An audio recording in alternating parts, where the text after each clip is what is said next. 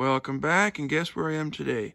I'm finally in that mechanical shop where I built my 64 Cadillac with my 82 Fleetwood Brougham to finally get the bumper removed and install the new fillers.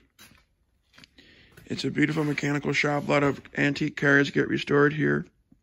Paint work, body work, welding, you name it, she gets done here.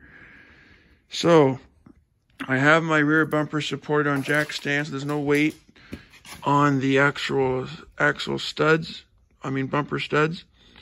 And I got all off but two. Somebody before me had rounded two of them off, so I'm not sure why, but I have to deal with it either way. Either heat or combination of heat and an extraction kit. So I'm going to get back to you when I have the bumper off, and probably wait until I even have the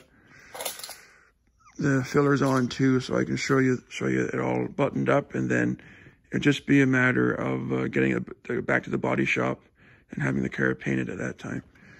As I said before, the body shop will not remove the bumper for me. They want me to do the dirty work for them, and they just paint the car after it's installed. It's not a bad job, but I guess if you're used to quick and easy insurance jobs, they don't want to be bothered with a job like this. But at least they're going to paint it for me, so I'm happy about that. Either way, this brand new roof.